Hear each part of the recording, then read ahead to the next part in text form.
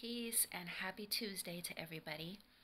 So before I get started on my videos and inspiring you guys today, I wanted to start by saying this. So I had finished my fast, I think it was last week sometime, but it's probably been about 5 days now. And through my fast, I ended up getting heart palpitations. And I thought that once I finished my fast, a few days would go by, I would kind of get rid of them. And they just kept coming and coming and coming and coming. So this is why it's important to listen to your intuition and follow that inward voice that tells you to study, look up things, educate yourself, because like they say, I know it's cliche, knowledge is power, but it's true. So I had found out that through your fasting, you lose magnesium and a lot of other things, but you end up losing magnesium, which helps your heart get what it needs to have its regular heartbeat. So I ended up experiencing a lack of magnesium, which is what I felt deep within myself.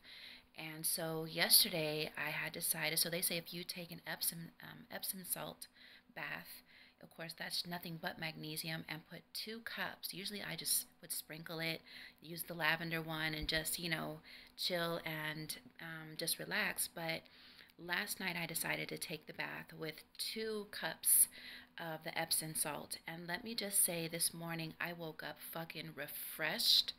I don't have any heart palpitations at all. It's like my body just soaked up all the magnesium that it needed. I'm going to take another one today just to be sure. But the fact that I don't feel any heart palpitations anymore is a sign that, while you're going through your fast, it's important to understand your body, because when you understand your body, you begin to nourish it in ways that is required, not so much by eating, but things that you can do externally to assist through the fasting process. Because I'm not going to stop fasting. That's just part of detoxing and rejuvenating your cells, and there's just so much goodness that comes from that. But I just wanted to give you guys this tip, because if you ever go through this, just know that while you're going through your fasting, even if you're not going through it, just take your magnesium baths.